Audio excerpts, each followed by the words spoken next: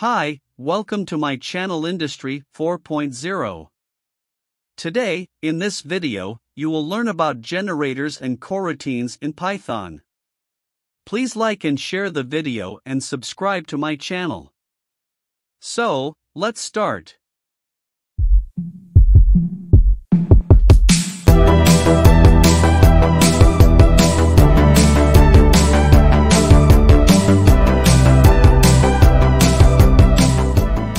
Introduction. Python has generators. They may be used for a practice of coroutines. In this post, we will learn about generators and coroutines in Python. Before understanding the generators and coroutines, we will have to be acquainted with the concept of an iterator. What is iterator? Iterator is an object on behalf of a stream of data. This is valuable as it allows any custom object to be iterated over using the standard Python for in syntax. This is eventually how the internal list and dictionary types work. Also, how they permit foreign to iterate over them. An iterator is very memory well organized. It means there is only ever one element being picked up at once. An iterator object delivers an infinite order of elements. We'll never find our program shattering its memory allocation. Description. Generators. Generators make available a suitable method to implement the iterator protocol. When a container objects __iter___ method is applied as a generator, it would automatically return an iterator object. Generators provides nice syntax sugar around making a simple iterator. They help to decrease the boilerplate code needed to make something iterable. A generator may support to reduce the code boilerplate related with a class-based iterator, because they're designed to grip the state management logic. We would then have to write ourselves.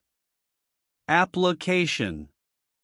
A generator is a function that returns a generator iterator. Therefore, it perform alike to how __iter___ works. Keep in mind that it returns an iterator. Actually, a generator is a subclass of an iterator. The generator function itself should use a yield statement. That is to return control back to the caller of the generator function. The caller may then progress the generator iterator by using either the foreign statement or next function. That again highlights how generators are really a subclass of an iterator.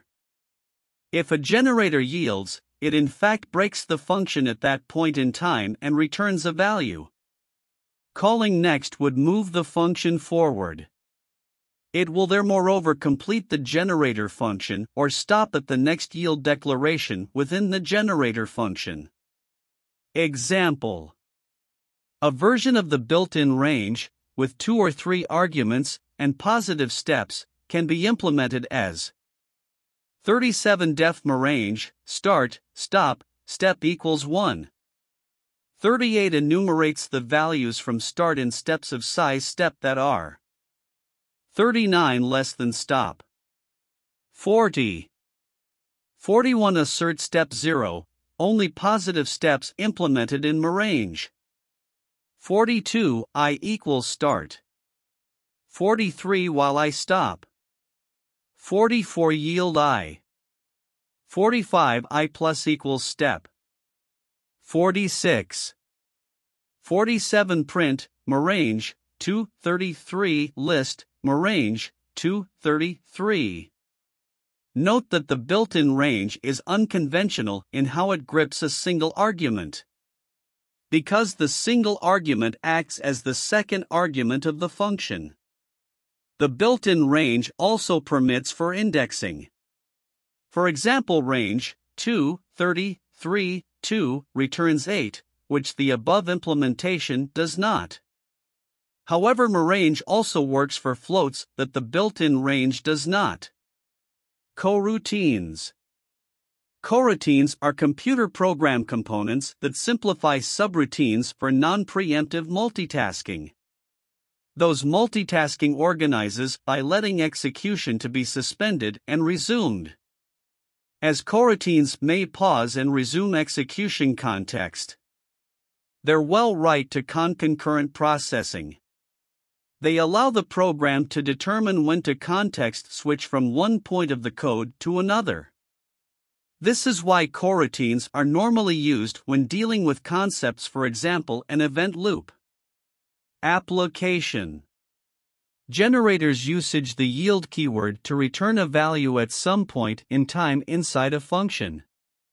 Then with coroutines, the yield directive can also be used on the right-hand side of an equals operator to indicate it will accept a value at that point in time. Example. Following is an example of a coroutine. Always remember that coroutine is still a generator. Therefore, we'll realize our example uses features that are related to generators, such as yield and the next function. Def foo. Notice we use yield in both the traditional generator sense and also in the coroutine sense. Message equals yield hashtag coroutine feature.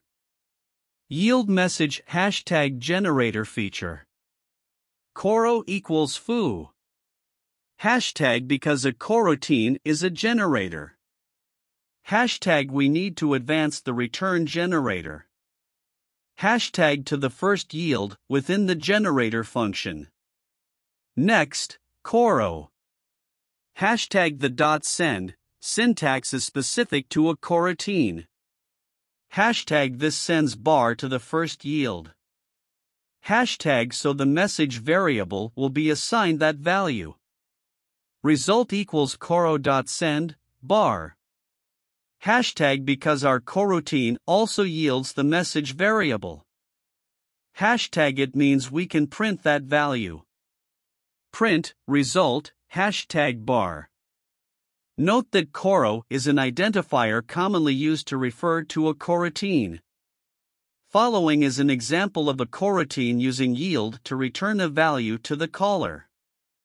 That is previous to the value received through a caller using the .send method. Def foo.